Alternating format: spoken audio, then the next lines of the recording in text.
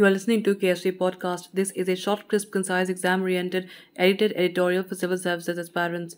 In this podcast, we are going to talk about the science behind the cancer cure. Source for the content is Anonna Dutt's article for the Indian Express.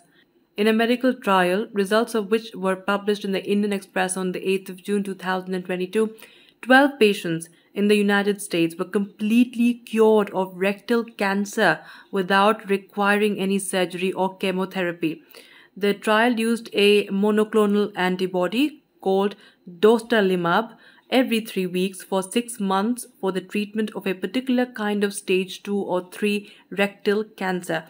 The study was done by doctors from the Memorial Sloan Kettering Cancer Center in New York. The study was done by doctors from the Memorial Sloan Kettering Cancer Center in New York, and its results have been published in the New England Journal of Medicine. So what are the findings? The trial showed that immunotherapy alone, without any chemotherapy, radiotherapy or surgery that have been staples of cancer treatment, could completely cure the patients with a particular kind of rectal cancer called mismatch repair deficient cancer. All 12 patients had completed the treatment and were followed for 6 to 25 months after that. No cases of progression or recurrence had been reported during the follow-up, the study said. The response too was rapid, with symptoms resolving in 81% of the patients within 9 weeks of starting the therapy. Now, what is this deficiency and how was it cured? Mismatch repair deficient cancer is most common among colorectal, gastrointestinal, and endometrial cancers. Patients suffering from this condition lack the genes to correct typos in the DNA that occur naturally while cells make copies. The immunotherapy belongs to a category called PD-1 blockades that are now recommended for the treatment of such cancers rather than chemotherapy or radiotherapy. PD-1 is a type of protein that regulates certain functions of the immune system, including by suppressing T-cell activity, and PD-1 blockade therapy looks to release the T-cells from this suppression. The anomalies in the DNA result in cancerous growths in patients with mismatch repair deficient cancers.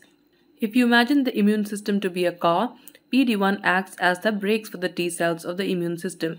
By giving the PD-1 blockades, we release the brakes and allow the T-cells to destroy the cancerous growth, said Dr. P.K. Julka, former professor of radiotherapy at the All India Institute of Medical Sciences, New Delhi, and the current chairman for Max Oncology Day Care Center. Dr. Julka did the first immunotherapy treatment in India while at AIIMS in 2015. He was not involved in the US study. India has a couple of PD-1 blockades available, although not the ones used for this study. So if PD-1 therapy was already in use, what's new in this trial? Earlier, this therapy was used post-surgery, but the study has shown that a surgery may not be required. Dr. Julka said, and I quote, "Although the therapy is usually used for cancers that have metastasized, that is spread to locations other than where the cancer formed, it is now recommended for all mismatch repair deficient cancers as they result in quicker improvement and lesser toxicity as compared to traditional chemo and radiotherapy. So far, we have been using the therapy after a patient undergoes surgery. It is used for 10 to 15 indications. This study shows that even the surgery was not needed in these patients," unquote. Speaking about his own practice, Dr. Julka said that in all tumors, they now look for mismatch repair deficiency to see whether immunotherapy can be used. Eliminating other treatments can improve a patient's quality of life by preserving fertility, sexual health, and bladder and bowel functions. So finally, how much does immunotherapy cost? An immunotherapy treatment can cost around 4 lakh rupees per month, with patients needing the treatment for 6 months to a year. Dr. Julka said that people may end up using their life savings for the treatment. We usually end up giving the treatment only to those who can bank on schemes such as CGHS for sponsoring the treatment or receive free doses from the companies as part of their assistance program. However, he also added that one day cancer will be like any other chronic disease. Like people with diabetes go to work after taking a tablet, cancer patients would too. The future of cancer treatment is molecular oncology.